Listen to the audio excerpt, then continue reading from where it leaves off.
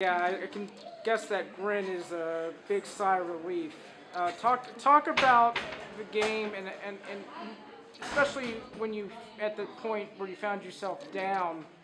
What was what were you saying to your ladies around that time? Well, we just needed to keep executing. I didn't think we executed right out of the gates in the first quarter. First 4 minutes really hurt us. They came out in zone.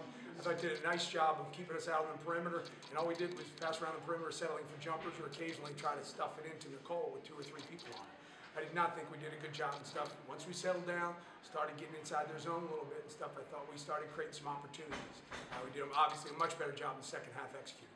Okay, was that the type of message? Was that the message you guys exactly what you said you gave at halftime? Yeah, we went back over our offense. Just wanted to reassure where we wanted to get the ball against their zone. I thought we did a good job executing. We got to the foul line a lot and stuff. And I thought one of the differences was we made some free throws in the second half.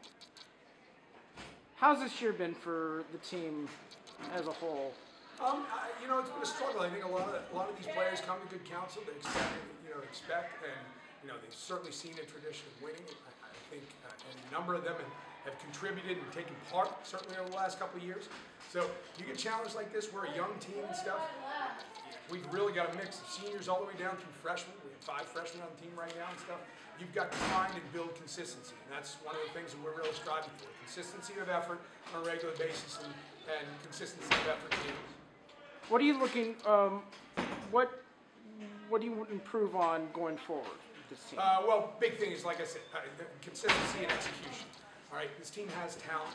We've got to be able to consistently execute because now you're playing at a level against WCAC teams and coaches. One of the best leagues in the country, especially as far as coaching. They're going to make the most out of their talent and stuff like that. And we've got to come ready to play every single night. That was a well-coached team there. I thought we did a good job out executing in the second half. All right, Coach, and good luck the rest of the season. Thank you very much.